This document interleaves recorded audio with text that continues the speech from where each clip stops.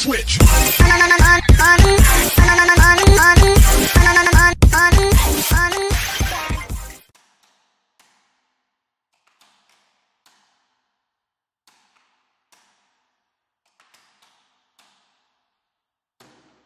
In the market for an Audi A7 but want something a bit smaller?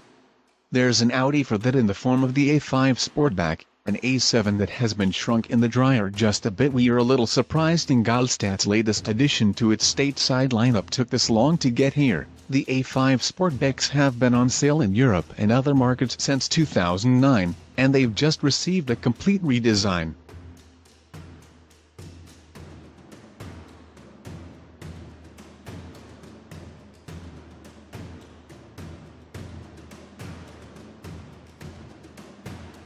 This means North America joins this regularly scheduled program already in progress, with almost a decade of sales elsewhere in the world having shown demand for the fastback sedan with 4 rings on the grille. The Audi A5 Sportback is actually based on the A4 sedan, but it trades the 3-box sedan formula for something a little more coupe-like, complete with a positively huge hatch, a sleek greenhouse, room for 5 passengers and frameless doors. BMW has mined this segment in the US.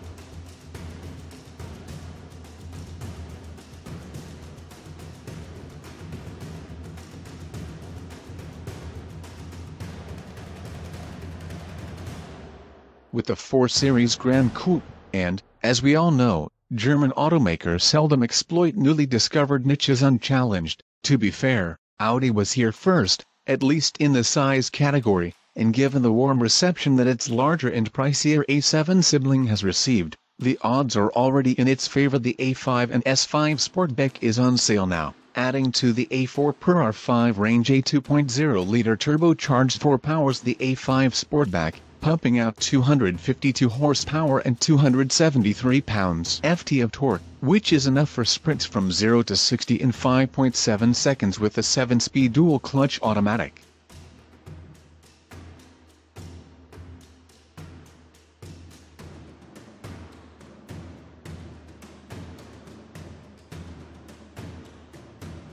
Power goes to all 4 wheels courtesy of Audi's Quattro system. A glimpse of the cargo area with the rear seats folded down proves the car is anything but small on the inside. The A5 serves up 35 cubic feet of cargo room with the seats down, and a still respectable 21.8 cubic feet with the seats in this upright and locked positions, with the generous hatch opening being far more cargo-friendly.